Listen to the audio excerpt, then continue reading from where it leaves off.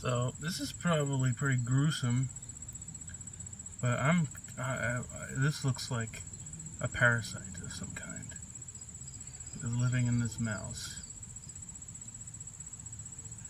This is definitely some kind of parasite, and that's incredible. So some of you are probably going to hate me for this, but I found this mouse in my house, and it was caught in one of these traps. I didn't set the trap. I moved in 3 days ago, and I found it.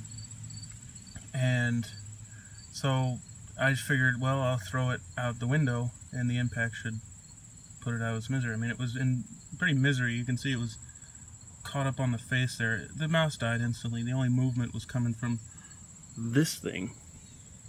I have no idea what it is, but can you see that? I mean, that thing was living in there. I thought it was giving birth, but this is not. This is a parasite that was living. It's like half the size of the mouse, and that's insane. That is absolutely gruesome.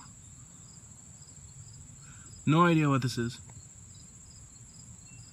but definitely put the poor thing out of its misery.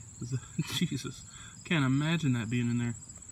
I cannot. Oh my God, crazy.